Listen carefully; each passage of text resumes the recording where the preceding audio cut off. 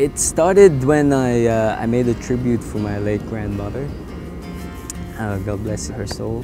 Yeah, it started there, and then from there, when I was doing it, I feel like it's sort of meditative in a way, you know. So I just kept doing it, and then that's when the local newspaper magazines saw it, and they made stories of it.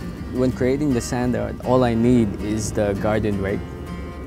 It acts like my brush or my pencil, and a really good tide forecast, because I have to do the drawings on really damp or wet sand. So I have to look out for the tide movement, you know, during the day or before I'm gonna do the sand art.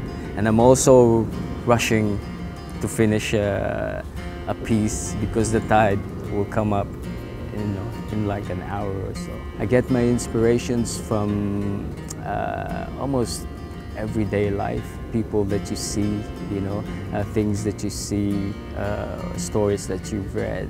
So all these things can be an inspiration to the sand art.